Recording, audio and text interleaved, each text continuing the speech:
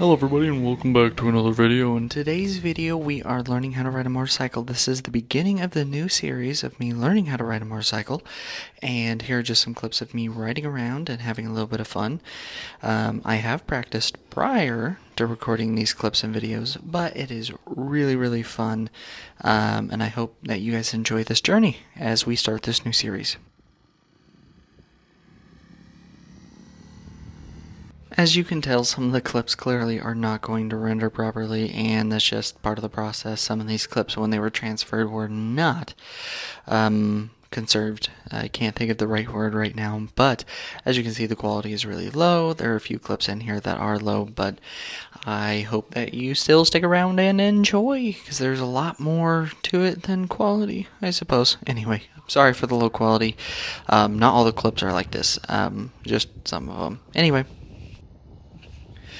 So, one big thing that I learned while riding a motorcycle is turns out, very different from riding a bicycle. However, the principle of balance is almost the same, minus the center of gravity is different, the weight is very much different, and so is the power. I don't have to pedal, so I'm not balancing constantly.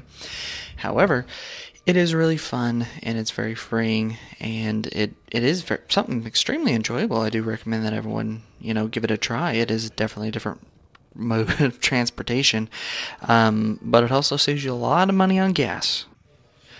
So while I was learning this, kind of like feeling out the clutch and the tension zone, and working on braking and being balanced while going through everything, speeding up, slowing down, getting comfortable with the throttle, is that experience really carries over. That the more you do it, the quicker you learn it, and the more comfortable and confident you are on it. And more importantly than comfortable and confident is you are capable.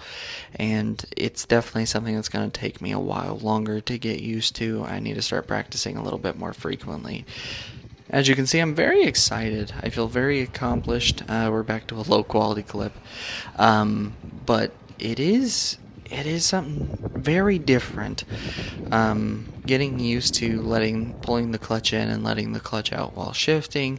Getting used to using the front brake and the back brake at the same time, because it turns out if you use one over the other, you can kind of jerk the bike one way or the other, and it can kind of make you want to topple, go one way or the other. Also, the front brake is way more powerful than the back brake. The back brake is used by your right foot, while the front brake is used by your right hand, and the throttle is also on the right hand. So that's also a learning curve that I had to really work through, is using the front brake without ragging on the throttle. Right now I'm working on circles and figure eights, and this is just to get me used to turning and leaning just a little bit. Right now I'm riding the tension zone from the clutch, and slow and steady, small steps, I'm getting there. There's a lot more I'd like to share with you guys, so if you do enjoy this series or like the idea of it, please let me know.